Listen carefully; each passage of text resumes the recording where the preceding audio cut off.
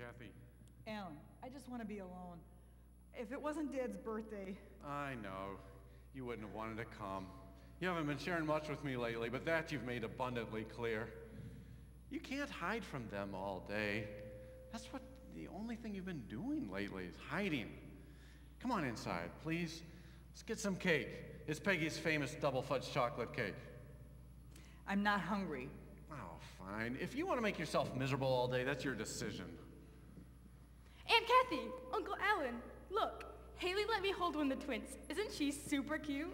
Yes, you are. She is pretty adorable. Which one is this? This is Alyssa. Elena is inside getting her diaper changed. Oh, and guess what? Haley told me that next year when the twins are a little older, Taylor and I can maybe come over and babysit sometimes. Wow. When I'm grown up and married, I'm gonna have tons of kids, like 5 or 6 of them. Aunt Leanne said because twins run in our family, I might end up having twins too, which would be so awesome. How come you guys never had any kids? Don't you like kids, Aunt Kathy? I mean, how could you not love a pretty little face like this? Oh, no, it's not. That's not it. She's perfect. I always wanted to have a big family. It's just, well, things don't always turn out the way. Excuse me. What's up with Aunt Kathy? Did I say something wrong? No, Rachel, no, sweetie. It's just that sometimes being around babies makes Aunt Kathy a little sad. Sad? I don't get it. Babies usually make people really happy. Oh, well, the truth is, to answer your question, we did have a baby. What? We did.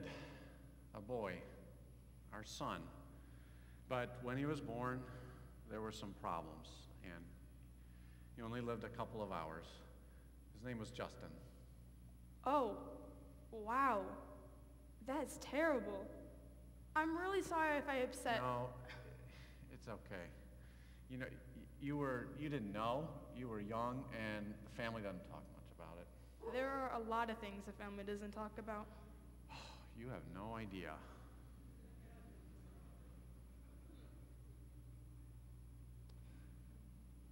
I'm gonna go find Haley or Aaron. I think it's Alyssa's turn for new diaper.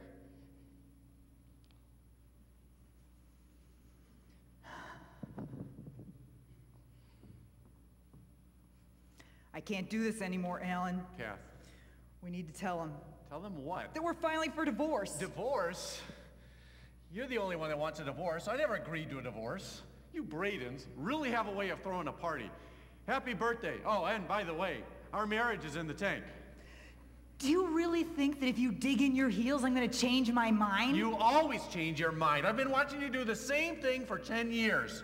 You'll be going along okay, and then someone in our lives has a baby, and you become bitter and resentful again, and you just push me away. Well, then if I'm so difficult, maybe I'm doing you a favor. Why do you think getting a divorce could possibly help you anyways? You're already trying to manage this on your own, even though I'm right here for you. Alan, I don't know what else to do anymore. When Justin, when it all happened, my entire world fell apart. Since then, nothing has made sense to me. Not us, not God. I used to think that if I could just get pregnant again, everything would snap back to normal. Like everything that was broken would be fixed. But every time I miscarried, it was like my own body was betraying me all over again. I have had to carry all that pain around with me, and the more time goes by, the more it eats away at me. But see how you go around like nothing ever happened. I just can't do this. You think you're the only one this has been painful for? You're not the only one that lost Justin. I think about him every single day. What he would have looked like, what grade he would have been, and if I would have been his little league coach. I never knew that you could miss someone so much after only knowing him for 2 hours. I miss who he would have become. I hurt too, and I have done the best I could to hold myself together through all of it so that I could be strong there for you, but you never let me. I told you 1,000,000 times I would have done anything to fix this. If you wanted counseling, we could have done counseling. If you wanted in vitro, we could have done in vitro. If you wanted to adopt, we could have adopted. Every time I suggested anything, you just turned it around into a fight. But Alan, you just don't understand. Oh, you know what? I get it. It's easier to stay unhappy than it is to fight through the hard stuff. Alan, I'm not the same person you married anymore. Neither am I. Go ahead. Tell them whatever you want, but just don't be confused who the selfish one is.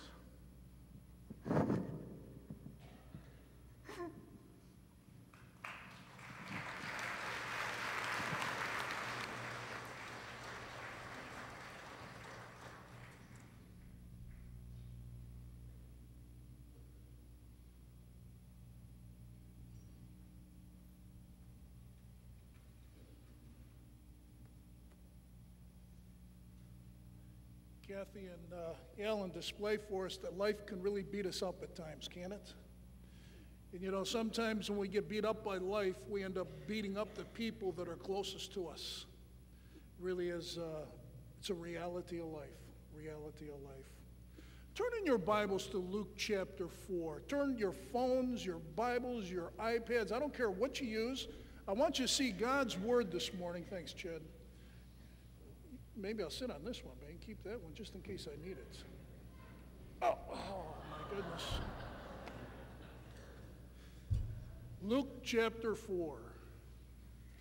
If you're newer to the Bible, New Testament, Matthew, Mark, Luke, then John, but the third gospel, third book of the New Testament. Amazing passage. It's one of those passages I've read hundreds of times. Then one day when I was reading, it's like God turned on the lights for me, and it knocked me off my seat. I pray that'll happen for you this morning. You there? Luke chapter 4, verse 18 says this. Well, let me give you the context. Jesus was in the synagogue, anointed with the Holy Spirit, and he went up to the front and grabbed the scrolls, and he kind of searched through the book of Isaiah because he was looking for a specific passage to read to those group of people who were gathered together that morning. And that specific passage was a passage about the Messiah and about him bringing the good news to the broken and the needy. Now, as I read this passage, I want you to remember that Jesus was speaking to the church-going people of the time. Actually call them the synagogue going, but we relate more to the church. These were the religious people. These were the Mosaic law-abiding citizens who would find themselves regularly at church. And listen as I read, starting in verse 17. And the book of the prophet Isaiah was handed to him, and he opened the book and found the place where it was written, "The Spirit of the Lord is upon me, because he has anointed me to preach." And you know what? I want to stop right now because I just feel like the Lord's telling me, you know what? I've always felt if Jesus needs to be anointed to preach, how much more desperately does Pat Peglow need to be anointed to preach? So I want to take a moment, if you would pray with me. I'm going to pray that the Spirit of God would anoint me this morning. And let me tell you, on one hand is Jesus, we see at the start of Luke, needed to be anointed with the Spirit to preach. At the end of Luke, we find these men on the road to Emmaus walking with Jesus, the anointed Messiah, opening up the Old Testament, showing them the passages that had to do with him, and they didn't get it until God opened their minds to understand. And so, you know what, as we come together every Sunday morning, we need the Spirit of God to anoint the speaker, whoever it is that morning. We need the Spirit of God to anoint us as listeners, that with our ears we can hear things of the voice of God speaking to us through his word in his sermon that morning. So would you pray with me? Father, thank you. This wasn't planned, but as I read this passage, I'm just impressed by your Spirit. This morning, how desperately I need to be anointed this morning by your Holy Spirit. So, Father, I ask you that he would rest upon me this morning. He would be everything I need. I think of Corinthians, it talks about the gifts of the Spirit. It's a manifestation of the Spirit. Father, I ask this morning that the Holy Spirit would manifest himself through me this morning as I preach. And I pray for my brothers and sisters that are listening, Lord, who just as desperately need the Spirit of God to open up their minds to understand. Open up their minds to really get it. Open up their ears to hear the voice of God speaking to them this morning. To open up their eyes to behold wonderful things that they've never seen before, even in text that maybe they've read 100 times before. And like Lydia, to open their hearts so that the Word of God might go deep within them. So Lord, I pray, I commit this morning to you, and we cry out together, asking both for the speaker and those listening this morning, that the Spirit of God would have his way with us. He would take control of us. That you would fill us with him. You would anoint us with him, Lord. God, that he would just make this morning an eternal experience. It's in Jesus' name I pray. Amen. Let's go on. So here's Jesus. He got the scroll of Isaiah. He looked specifically for a passage that dealt with the Messiah. And then verse 18, he started to read it, and it said this: "The Spirit of the Lord is upon me, because he anointed me to preach the gospel to the poor. He has sent me to proclaim release to the captives and recovery of sight to the blind, to set free those who are oppressed, to proclaim the favorable year of the Lord." Jesus read a passage that talked about the Spirit anointing the Messiah to preach to the poor, to the captives, to the blind, to the oppressed. And you know, the question that really hit my mind for so many years as I read this passage is, why is Jesus reading this passage to the churchgoers? Why is he reading it to the Mosaic law-abiding citizens? Probably the religious people of the day. Why wasn't Jesus out on the streets reading this passage to the prostitutes and to the thieves and to the beggars and to the people out on the streets, the addicts, and reaching out to them with this kind of passage? I've always been struck by that. But listen what he says in the next two verses. Verse 20.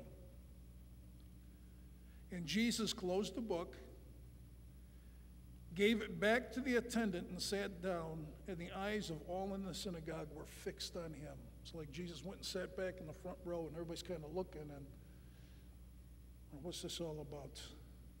Then Jesus said from his seat, began to say to them, "Today, this scripture, the one that Jesus just read, has been fulfilled in your hearing." Now, what Jesus said flew right over their heads. They missed it by a mile. And I wonder if it's flying over your head this morning as it flew over my head for so many years. And the amazing response in the next verse, verse 22, is they all were speaking well of him, and were wondering at the gracious words which were falling from his lips. And they were saying, "Is this not Joseph's son?" They were talking about what a wonderful message and what a wonderful guy, and this is Joseph's boy. Did you hear what he said today? Wow, the way he read that was so powerful, that was so whatever. But what they missed is this. Jesus said, "Today, this passage is fulfilled in your hearing." Two things had to happen for this passage to be fulfilled that day. The first one is that Jesus had to be the Messiah, right? This was a passage about the Messiah being anointed to preach. And so the first thing that they didn't recognize Jesus was saying as it's fulfilled right in their presence is the fact that Jesus is saying, "I'm the Messiah." But the second piece that they missed, for this passage to be fulfilled in their hearing, Jesus had to be preaching to the poor, to the captives, to the blind, to the oppressed. You see, what they missed, they're spiritually blind. They're spiritually poor. They're spiritually captives. They're spiritually oppressed.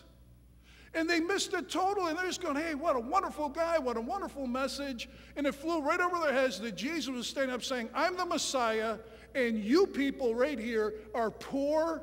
You people are enslaved as captives. You people are blind to spiritual realities. You're enslaved to sin. You are spiritually poor. You are spiritually oppressed. You see, they would be much like me thinking, well, he's talking about those people out in the streets. Jesus was talking to them. These people were broken. And I love the response here. I shouldn't say I love the response. I'm grateful I don't get this one much. Because as they said back to Jesus, they say, they were talking to one another, say, oh man, this guy's wonderful, and what a wonderful message. Then Jesus started to talk to them a little bit further about his ministry and them. And down in verse 28, listen to their response. This is by the time they left. This is when he first started. It's continued on, it said in verse 20, and all the people in the synagogue were filled with rage as they heard these things. And they got up and drove him out of the city and led him to the brow of the hill on which their city had been built in order to throw him down the cliff. I am so grateful you've restrained yourselves on Sunday mornings and you have not gone this far with your responses. But I have to be honest with you, I'm equally concerned about the responses that fly right over our heads. Where we end up just like these church-going, synagogue-going, law-abiding citizens who are good people, and when we hear a message, it flies right over our head, and we go out in what Howard Hendricks used to call the glorifying the worm ceremony. That's after the service, you go up to the pastor, oh, what a great message today, Pastor. That's what they call the glorifying the worm ceremony. And you go back and say, oh, what a good message today, and let's go get some donuts and coffee. And by the way, we better get home before noon because kickoff is at noon. That's kind of how these guys responded. They missed it. You see, if we catch the message, we should be all on our faces up here saying, God, have mercy on me. I'm spiritually poor. I'm spiritually a captive to my own sins and to the work of Satan in my life. And God, I'm spiritually blind, and there's so much that I don't get and see. And Jesus, I'm oppressed constantly by life and by the devil and by my flesh and by this world and by my own sin. You see, if we really got it, we wouldn't be rushing out to our coffee and saying, good job today, Pat, good message, you got the text right. Getting our donuts and running home to the Bears. We'd be running to Jesus saying, God, have mercy on me. Lord, I need you. Or another appropriate response would be to get a posse together and get Pastor Pat, take him to the top of the building and throw him down. I mean, at least we know you got the message then. You follow me? But non-response is not a response to God's word. We just walk out, oh yeah, that was a good message today. Oh yeah, that was good. Give me another donut. Especially those donut holes, I like those. Another coffee. Hurry up, babe, we got to get home to the Bears game. You see what I'm saying, guys? The Word of God, when we catch it and when the Spirit of God opens our eyes, demands a response. And it demands either a falling of our face before God for mercy or even a reaction against God. You wonder, say, now what in the world does this have to do with a relationship series? I think that's a very fair question at this point. You might say, did Pat forget we're doing a series on relationships? Well, my point today is very simple. Our relationships are not as they were intended to be, because we're not as we were intended to be. We're all broken. And because we're all broken, we're in relationships with broken people. Therefore, our relationships are broken and much more complex and complicated than we would ever dream to be. And I'll tell you what, there's one thing worse than being in a relationship with a broken person, because we're all broken, is being in a relationship with a person that doesn't see their brokenness. You follow what I'm saying? They kind of feel they're okay and everybody else is the problem. And they don't recognize that both of us walk into this relationship, we're both broken and we're both struggling. Proverbs 14:33, we looked at this early on in the series, said, wisdom rests in the heart of the one who has understanding. The sooner and the better we understand that we are broken, that I'm broken, that you're broken, that we're all broken, the wiser we're going to be in our relationships. Not only will we be wiser, I think the more grace we'll give to one another and even to ourselves with our own brokenness. So here's the question. Are we really broken? Come on, Pat. Everybody's basically pretty good people. You know, there's a couple real bad people out there. But for the most part, we're all good people. Are we really broken? Well, let me start by defining brokenness and then kind of showing you what the Bible says about this. First of all, brokenness can be defined in two ways. The first way is the fact that's true of every one of us, that we are all broken. We are not operating the way we were designed to or intended to operate. It's kind of like having an electronic instrument or a car that looks real good on the outside, but it's broken and it's not working. And it's just not the way it was created to be. It's not what it was intended to do, and it's just not operating right. See, that's what brokenness is. What I'm saying this morning, and we're going to see from the Word of God in a few minutes, is that we're all broken. None of us are operating the way we were created to operate or were intended by God to operate. That's what brokenness is. And that's a fact that's true of every one of us. But the second definition, or the second way that brokenness is used, is it's not true of everybody, but it's only true of those who God gives grace to by His Spirit to open their eyes. And that's to say and to see that I am broken. To recognize deep down inside that there's something wrong with me. There's something broken. I'm not the way I was intended to be. I'm damaged material. And that kind of brokenness produces a humility and dependence that is very sweet before the Lord. Because all of a sudden I recognize, man, we're all in this thing together. We're all struggling. We're all wrestling in this battle. And you know what? My only hope is in Jesus Christ and His Spirit to give me what I need to walk through every day, every relationship, and through this life. That's what brokenness is. Brokenness is a fact. But the grace of seeing our brokenness is a reality that not everybody has experienced. But my prayer today is that many more of you, for the first time today, might experience the grace of seeing how broken you really are. Kind of sound like, man, I came to church for this. Tell me how damaged I am, how broken I am, how I'm not operating well. Yeah, that's what we came to church for today. Because it's the truth. And when we face the truth, we can live in life a lot better. We give other people a lot more grace and a lot more room as we walk with them.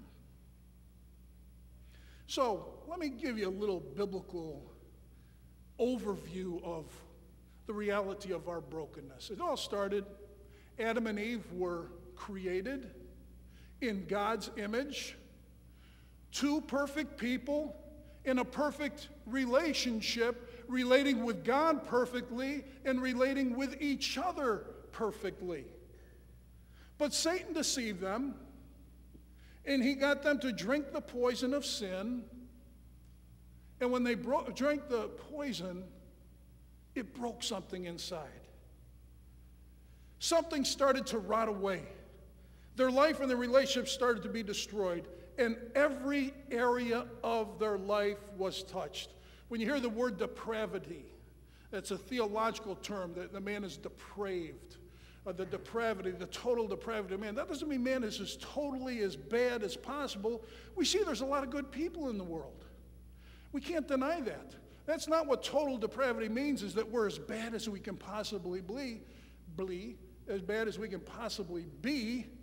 Total depravity means that the total part of my life, of my being, has been touched by sin, and every area of my being has been affected by sin. I don't think the way I was intended or created to think because I've been touched by sin. I don't feel the way that I'm supposed to feel because my emotions have been touched by sin. My body doesn't act the way that my body's supposed to act because I've been touched by sin. My will doesn't make choices the way I was intended and designed to make choices because of sin. My affections are not set where they're supposed to be because I've been affected by sin. My desires, my sexuality, on and on and on, are not as bad as they can possibly be, but they're not as they were intended to be because they were touched by sin. And ever since Adam and Eve, every child that was born, every person in this room can trace their ancestry back to Adam and Eve eventually. We've been born in their image. And what that is the image of God, but marred. You see, Adam and Eve were born in the image of God and it was perfect. Sin came in and has marred them and who they are. And so now we are created in God's image as well, like our parents. But we also have, like our parents, Adam and Eve, we've been touched by sin. And so we are born marred. We're not right. It's not the way it was designed to be.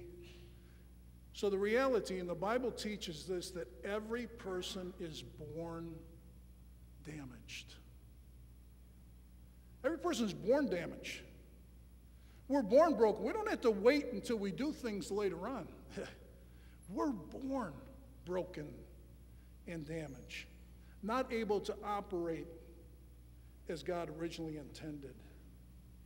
My wife was telling me just about, she watches our grandchildren on different days. A couple weeks ago, so cute that she was talking to our oldest granddaughter, Calissa, and just saying something to her, just real nice and sweet, and Calissa just stuck out her tongue at her. Like, well, where'd that come from? You know what? They really are born broken.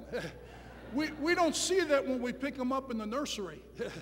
They don't operate as intended, but as we get older, we begin to see it's not all happening the way that we kind of dreamed or thought by the book it was going to happen. I'm going to let you in on a secret. Don't abuse me with this. I would never abuse you with information I have. How about it, Gary? Absolutely. You know that for a fact. As Gary says, no good deed goes unpunished by me. So, I'm one of those kind of guys. But you know what? I love when we go in the store. My wife wants to go buy a piece of furniture. I want to start in that section in the back of the store where the stuff is returned because it's got a scratch on it. You know what I mean? We have that department that says purchase as is, no returns.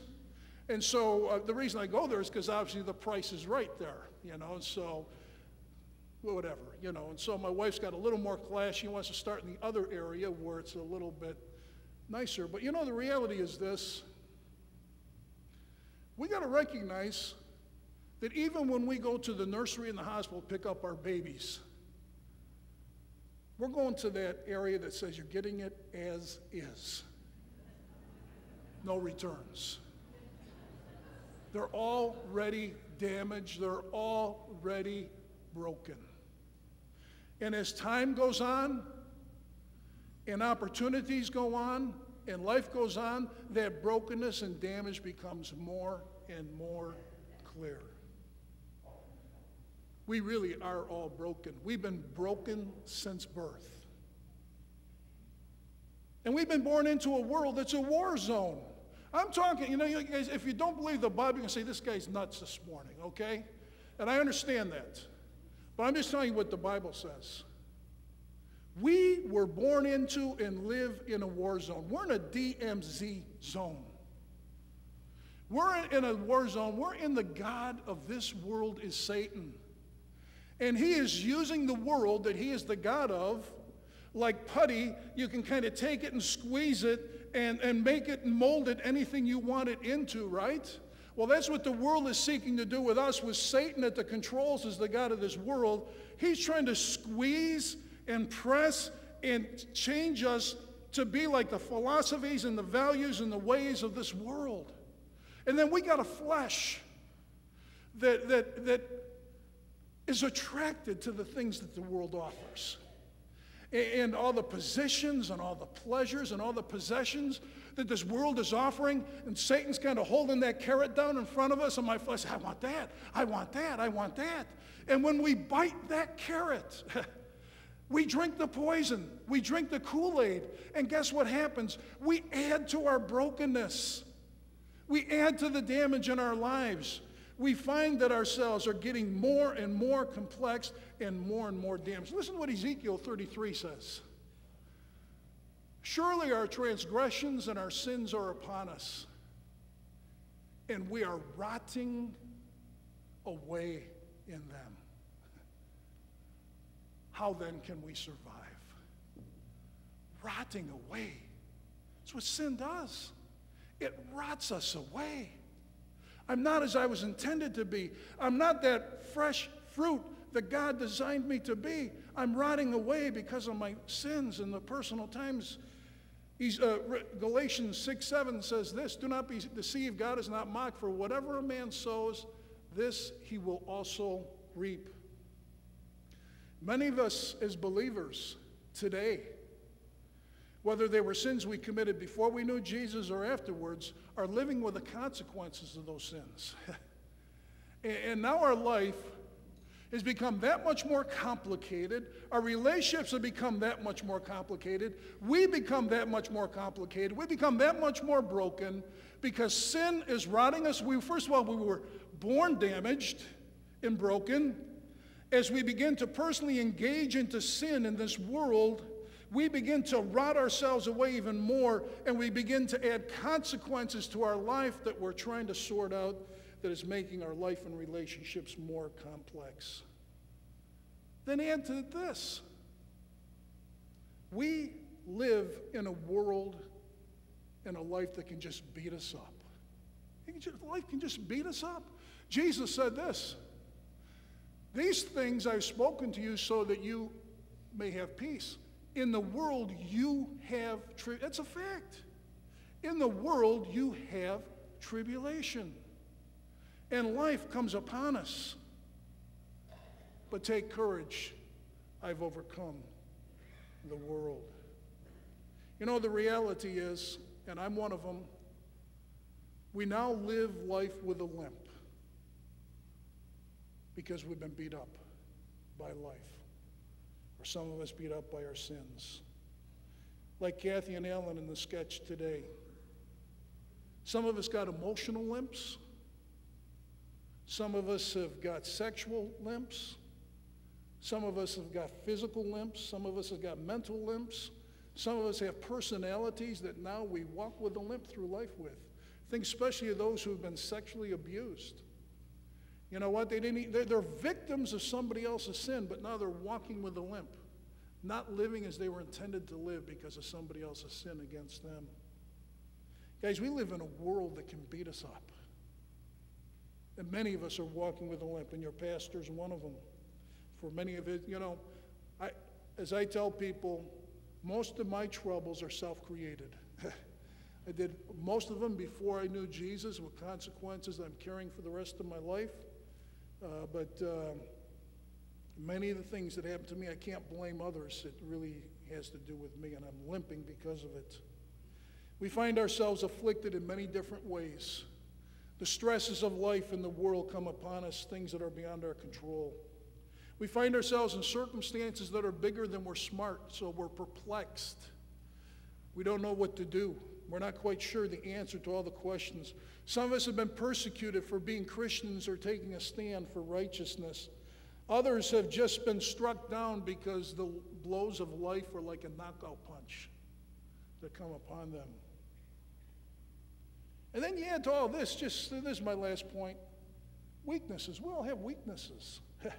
just areas of our life we don't operate too well. It just isn't put together well. We have different weaknesses, and we have multiple weaknesses. And so when you put all this stuff together, what I said, I come back to what's all this, what does Luke 4 and all this have to do with relationships? This is what it has to do. I think I have it in a PowerPoint. We really are broken, damaged people. In relationships with broken, damaged people, therefore our relationships are broken, damaged, and complex. That's reality. You know, this isn't the kind, I told you started this series, my commitment was to present to you what the Word of God has to say about our relationships, not like if you're just going to a happy weekend where you're going to hear just a lot of stuff that make us feel good, and I think those things are important and helpful. My commitment as a pastor is to teach you the truth of what God's Word says, so you can put that into building your life around with the understanding of the truth that God has revealed to us. We are all broken people, broken by various different means. In relationships with broken people, therefore we're in broken relationships that are very complex and complicated. So what do we do about this? Simply, I think that there's two things we need to ask God for to start with. And number one is that these truths would not just fly over our heads like they flew over the heads of those people Jesus was reading to, the good church-going, law-abiding citizens that heard that and thought, well, he's talking about somebody else. Or he's talking about the people out in the streets, not me. One of the greatest gifts we could receive this morning is that the Spirit of God would open my eyes to see, God, I'm the one Jesus was talking about. I'm the one Pastor Pat was talking about today. To recognize the depth of our own brokenness. And the second thing is when we recognize that, there seems to be a new grace that God gives to be merciful and understanding both to ourselves and to other people. Other people's brokenness, others people's damages. And when it touches our life and affects us, there's a new room, there's a new space to be able to say, you know what, I get it. You know what, we all hurt and disappoint one another. I hurt you, you hurt me. I disappoint you, you disappoint me. That's reality of relationships. That's got to be a place when we go in there with expectations that everybody's going to treat me right and be good to me and love me right all the time. You just get frustrated over and over and over again. But when you recognize that people are broken, I'm broken, we hurt one another, we disappoint one another, there's real hope for grace and mercy in our relationships. So as we move to communion this morning, ushers, if you would get in place.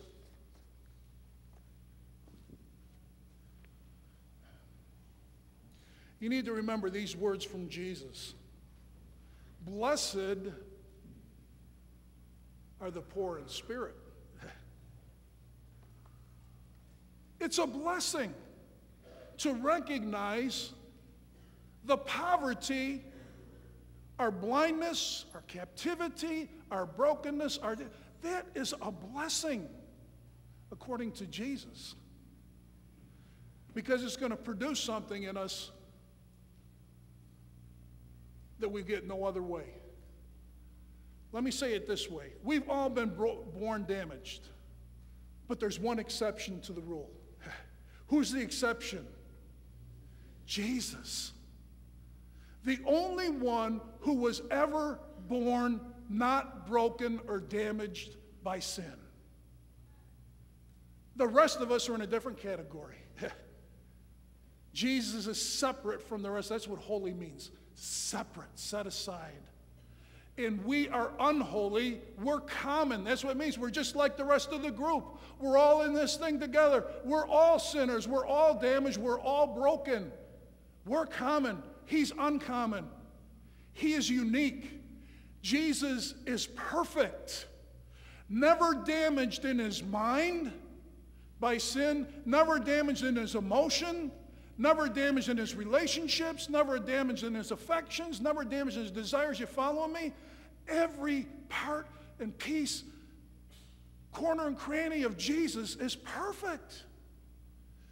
He is fully righteous. He's fully God. And there's some of us today as we come to communion this morning that don't know Jesus personally. And as we go to communion, you know, communion is for believers. And if you're here today and you've never come to the place to recognize the depth of your own brokenness before God, of your spiritual poverty, that I just don't have enough to be pleasing to God. I just don't have enough to be acceptable to God. I just don't have enough to come into a relationship with God and the Father, because what's enough? Enough is being as good as Jesus. As we said this morning, none of us are there. We're all broken and damaged. My hope, your hope, and when I came to the recognition of the depth of my brokenness and damage because of sin, it drove me to my knees. Jesus, you're my only hope. Because what God offers as a gift, as Jesus went to the cross to pay the price of my sin, so the penalty be taken out of the way, he rose from the dead, ascended back into heaven, sent the Holy Spirit to live inside of me as a gift, to begin to work in me, to begin to repair some of the damage. And so that Pat's not as damaged as he used to be. Still damaged, but you know what? Becoming a little bit more like Jesus every day as the Spirit of God works in me. And that's the gift he offers to you this morning. To pay that Jesus paid the penalty for your sin, offers for the Spirit of Christ to come live inside of you, to begin to be like a dam to put some of the stop to the damage, begin to give you wisdom on how to walk with it, begin to work in you, to begin correcting some of the damage and the junk in our lives. It's a process that will continue to the day we're with Jesus. But it's all ours if we'd be willing to bow before Jesus, say, Jesus, I'm broken. I'm not as you intended me to be. That's what sin is. Falling short of God's holy, righteous standard. And when we will fall on our faces before God and acknowledge that, and grab on with the two hands of our heart and soul to the cross of Jesus, say, Jesus, you are my only hope. At that moment, God says he will forgive our sins, and he will send the Holy Spirit to live inside of us, to begin a work in us. So if you're here this morning, as the plate goes by and you don't know Jesus, let the plate go by and take that time to call out to Jesus to save you. And if you're a believer here this morning, I think it's a beautiful opportunity just to thank God that even while we were enemies, Christ died for us.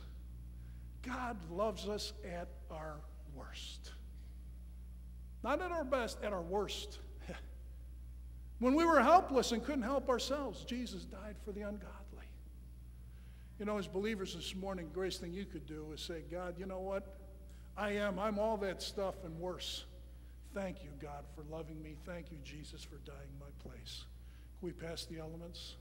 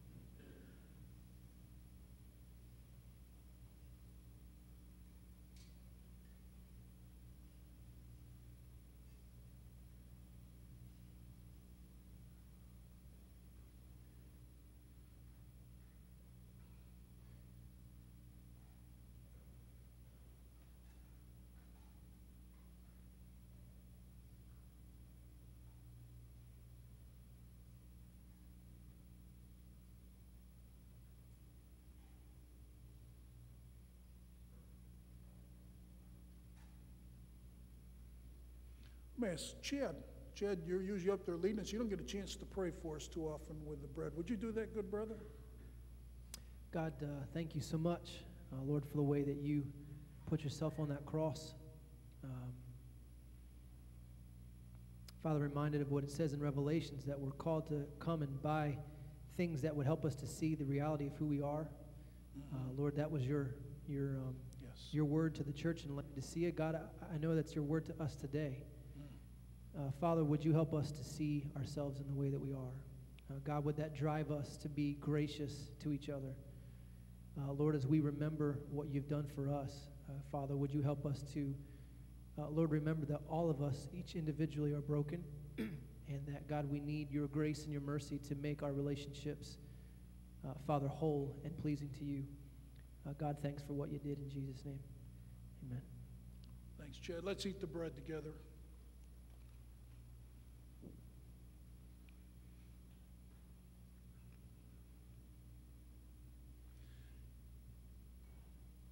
I'm going to speak off my microphone, set that over there for a second.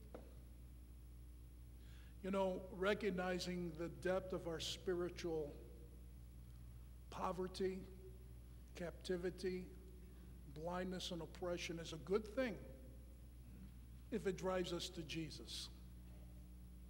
Unfortunately, some people are the nature, it's a very fleshly response, they think it's good, but they beat themselves up with it. I'm really a bad guy, and I'm really this and that. This isn't what this is about today. It's not what Jesus' words were about. They were driving us to the feet of Jesus to receive mercy and grace, help at the time of need. You know, I've said this before, and you'll probably hear it a lot more because it's become very meaningful to me recently. But when you see the depth of your brokenness,